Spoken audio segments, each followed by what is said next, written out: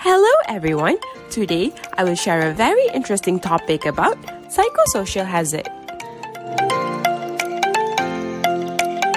What is psychosocial hazards?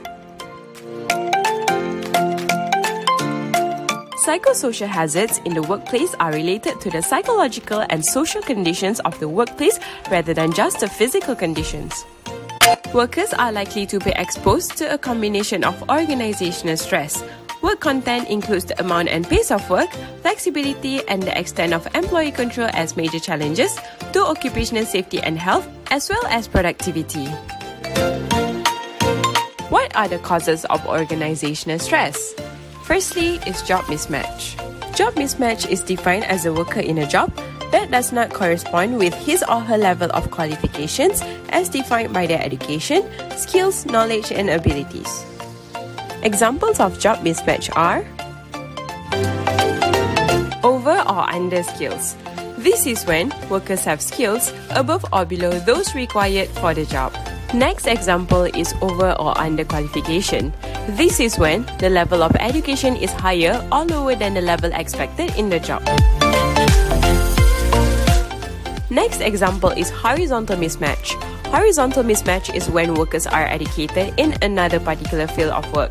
Next example is skills obsolescence. This is when workers lose their skills over time due to lack of use or skills irrelevant due to changes in the world of work. Another example is earning mismatch. This is when workers are unable to earn enough money to meet their needs. Lastly is the geographical obsolescence. It is a geographic barrier that prevents a person from seeking and accessing a suitable job. Another causes of organizational stress is lack of job control. Lack of job control is defined as a person's inability to influence what happens in their work environment and matters that are relevant to their personal goals. Examples of lack of job control are unnecessary levels of supervision. Employees often view supervision and surveillance as invasion of privacy and distrust by the management. Next example is lack of autonomy. It is when employees have little influence in how they meet their work demands and how they perform their work in general.